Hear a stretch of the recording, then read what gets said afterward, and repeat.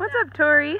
Wanted to get your video today. Like I promised, we got Miss Granger out at a park with working with our trainer Joe today. She's doing super good with him. This is the first time that he's worked with her, and these concepts of being the leader and having her just do this obedience really is getting through to her, and she's understanding this. So he's just asking her for some healing and some sits. Been working a little bit on some downs today, but just working on that trust and building a good relationship with her. And that all you have to do is this obedience. Good girl. And we've still got distractions. We've still got other dogs, other people around.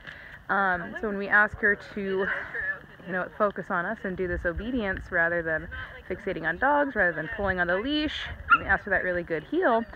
It forms a lot of trust with whoever's holding that leash, because she has to pay really close attention and trust that we're going to get her through these stressful situations, and that it's okay to trust that person. And that's how we kind of build a really good working relationship with a dog like this, is asking her to do obedience in difficult situations and giving her that job to do. And you can see she's nice and relaxed working with Joe here. She's a little bit stressed, you can see it in her eyes a little bit, and that look.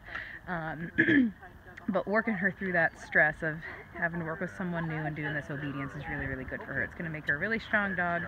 And there you go, good girl. You can see she obviously can take affection from him when we have that good working relationship. So yeah, good stuff from Miss Granger. It's the soft gloves. It's the soft gloves, he says, that make her want to get the love from him.